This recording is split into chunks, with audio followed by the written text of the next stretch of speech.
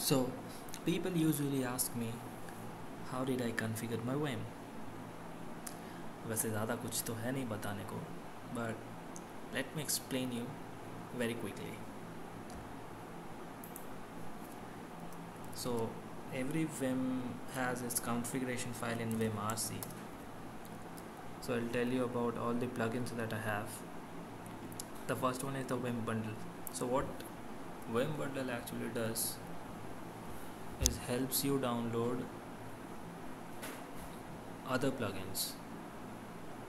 So this is the link that I'll be providing. What you have to do is follow the guidelines, download the plugin, and once you download it, this will help you download other plugins. So there are already a lot of tutorials and blogs written on how to download and use Vim bundles, so I won't be wasting time. So after you install Vim bundle, the next plugin that you can use is the nerd tree. So basically the nerd tree is used to provide a tree like structure to your directories, just like this. How did I open it so fast is I just used a map function of Vim to map nerd tree to control T, as you can see here. And moving to the next plugin is color scheme. So as you can see, this multicolor system is basically provided by the color scheme plugin that I have, and the powerline theme is basically the bar, as you can see here, the normal.vimrc Vim file bar. Talking about the dev icons, the folders, and the Python logo, C logo, as you can see here, it's basically provided by dev icons. Not talking about the airline theme, it's just stupid. Talking about Syntastics, it's an interesting plugin, so let me show you. Suppose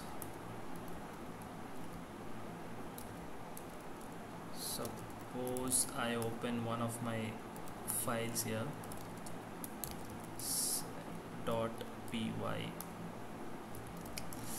so it was sec.py, vim sec.py.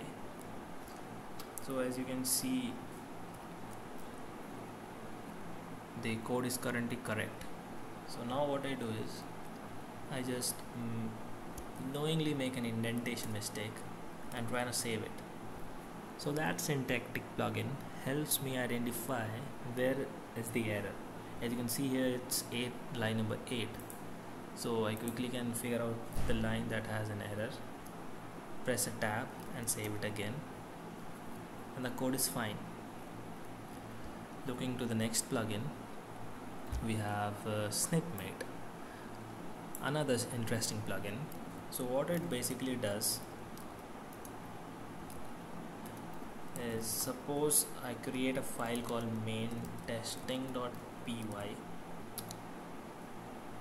Okay, fine, it already has something, main ttt.py, and I want to load a pre-code that I already usually write while starting my program. I wrote template and press tab. So I got my predefined code here. So basically you can define these codes into your snippets.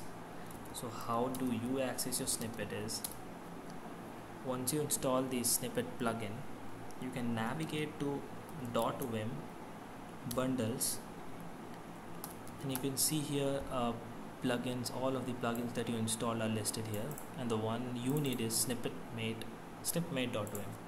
Navigate to snipmate.vim. Now you can see a directory called snippets. Navigate to snippets, and you can see all of the snippets defined here. I define the Python snippets, as you can see here. I'll open one for you, Python snippets. So as you can see here, snippet, the small word that you want to use for your auto completion, and here at source plus 11 lines, so that those 11 lines are the code templates that I pasted here. So like that you can define as many snippets as you want. Now, talking about the next plugin that I have is auto pairs. So this basically helps you pair your braces. The moment you give your opening braces, it automatically adds a closing braces. Now fuzzy search, another interesting plugin. Suppose I'm in this working on this file and I want to open another file quickly without exiting from my editor. So what will I do? The one option is I open a nerd tree and navigate, but it's quite difficult to every time open a nerd tree. So what we basically do is press Ctrl F. Now look for the file, suppose main.py, and open it. So basically it helps you navigate to the files from your editor. The next plugin that I have is the OneDark. Basically it's a theme, the black color theme that you see here. That is OneDark theme. Now as you can see here, I mapped some of the keys like F8 and F9. So what it does is basically it compiles your code from the editor itself. Let me show you an example. Suppose I open a CPP code like vim mo.cpp,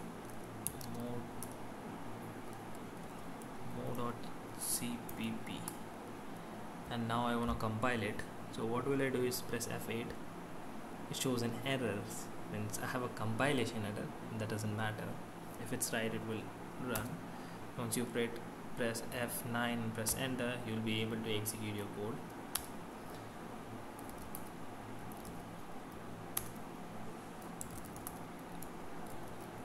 Let me show you the one that works. I hope the name.cpp works fine. So I compiled it. It was successfully compiled, and now I can execute it. So it was nothing to print here, so it doesn't print anything. Now looking back to some other features is I mapped nerd tree as Control T, as you can see here. I mapped fuzzy search, the one I showed that is used to navigate between other directories from your editor, to Control F. So basically I'll be providing this file to you. Once you put it into your vimRC configuration, you'll have the same features that I have, the same keys that I have mapped to, and you'll be able to write your code faster compared to using any of the other editors like Sublimes or Visual Basics. Basically it also have a beautiful features of navigating faster to other lines. Suppose I'm on writing a code and I went here and I want to navigate to yes here. Fine. So I don't need to use my mouse. All I need to do is press F and Y. I'll be able to change this variable. So basically these are few steps that you learn. You have a lot of tutorials telling you how to use your Vim keys to navigate around faster. So once you master it, you'll be able to use Vim editor very efficiently, and it would definitely make your writing speed of competitive coding faster, and it would be very beneficial in playing in online contests. Hope you enjoyed it. Thank you so much.